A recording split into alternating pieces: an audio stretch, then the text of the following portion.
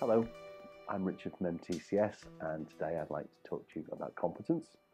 I'd like to present you with another analogy to help us understand is somebody competent perhaps or not. And it's actually to do with what we call the range of activities that must be completed to determine if somebody's competent. Okay, so going back to the driving a car analogy. In my earlier video, we mentioned about learning to drive at a driving school or perhaps with a family member, and when you pass your driving test, you were deemed competent. And we said that you were consciously competent, so you were quite aware of your own sort of your shortfalls, perhaps because you didn't have experience.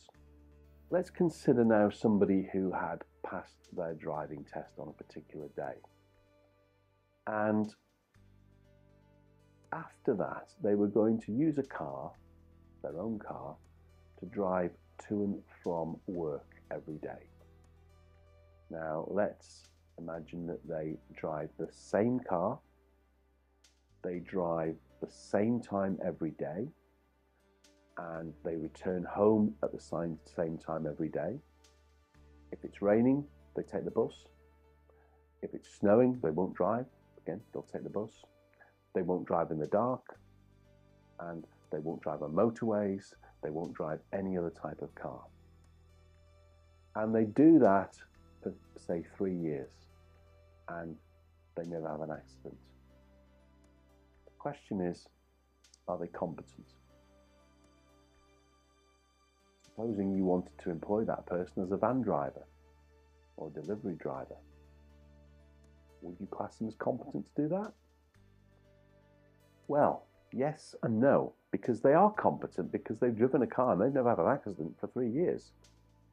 However, they're competent in the context of what they use that car for, and they can do that very well.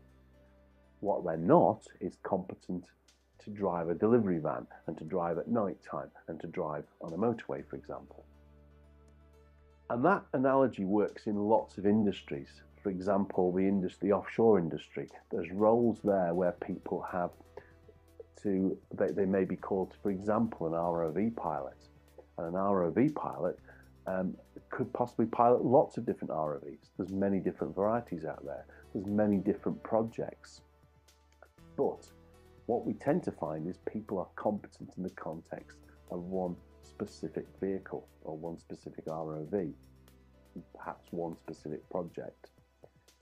So what do we do then if we want to move somebody from one type of system, perhaps one type of car, to another type of system?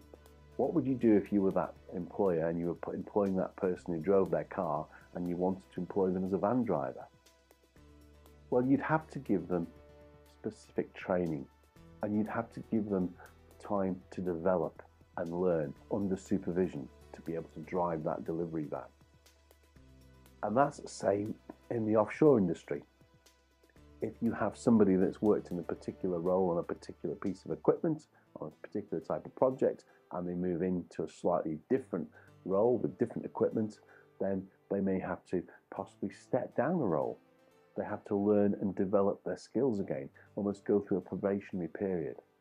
And it's very important that we do that, especially in a very transient industry like the offshore industry, because we have to make best use of our people.